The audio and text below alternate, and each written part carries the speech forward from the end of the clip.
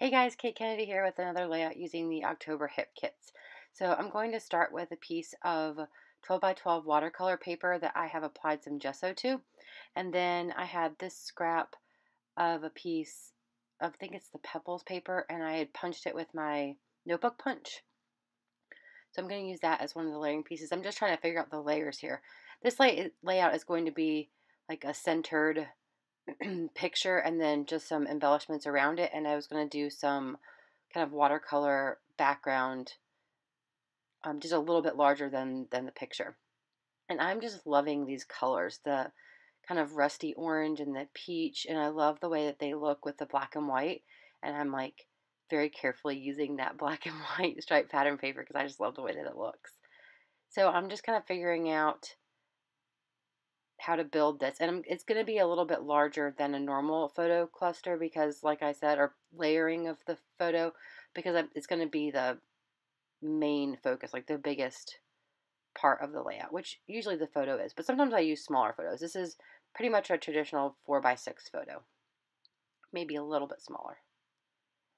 So that's kind of where I'm going with it, and I'm going to take the Prima watercolor pencils that come in the color kit, and I'm going to use, I think I start with using a water brush, but then I switch to using a regular paintbrush just because it's taking too long. So I'm going to add some water first to the paper just to have a place for the color to move. And because I'm not using that much water with the water brush, it doesn't put out very much. And I'm just touching the end of the pencil to the brush, and then that's how I'm getting the color down. And you can do this with a water brush or a regular paintbrush or anything really. And like I said, I'm just kind of framing the photograph is what I'm trying to do here. And I can't remember what this color is. It's the third color in.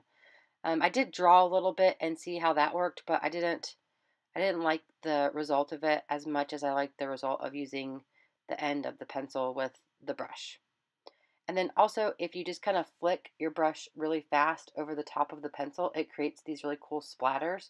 So that's how I got that splatter effect kind of on the diagonal of the layout that you'll see better when it's closer up in the end photos. And I'm going to apologize now for my photographs at the end. They're not as good as they usually are because it's been raining here for 2 days, and it's so hard to get the lighting right on a photograph if you're not using natural light. I have a really hard time using artificial light and getting a picture of my project to look the way I want it to. So I'm taking this little, it's like an embroidery loop that you would use for like cross stitching, but it's a wood veneer, and it fits perfectly on any of these little images in this cut apart page. So I'm going to use this little deer head or stag head, and I just went ahead and glued the frame over the image and then put an acrylic block over it to let it dry, and then I'll just cut around it. So for some reason on these Dear Lizzie thickers, my hello didn't have an O, it just said hell. And so I cut the O off of our because I didn't know if I would use that word, and added it to the end of hello because I wanted it to say hello. And my child's going to be Hello Fall Puppy because this is our puppy Ellie, and if you've been watching for a while, then you've been watching her grow in all these pictures, and she is almost 6 months. She's like, yeah, almost 6 months. So this is one of the more recent pictures I've taken of her. And I try to take pictures every month just to document like how fast she's growing because she's getting so big.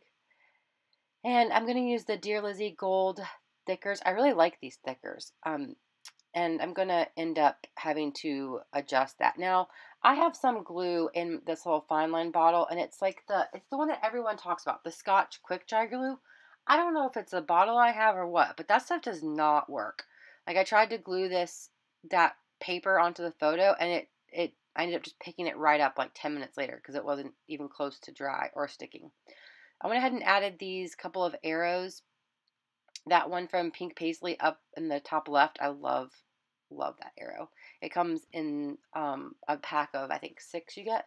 And then the one on the bottom right hand corner is from the ephemera pack. Now, I'm taking these stickers from the Jen Hadfield line, and they're like little laurels that they look like. And I notice when I do this that the title is not centered. So I have to recenter it. And that pretty much finishes the layout. I add a couple more little details. I add some circles to the background because I kind of wanted some other circular elements besides just the deer head. So thanks guys so much for watching, and I'll see you all real soon. Bye.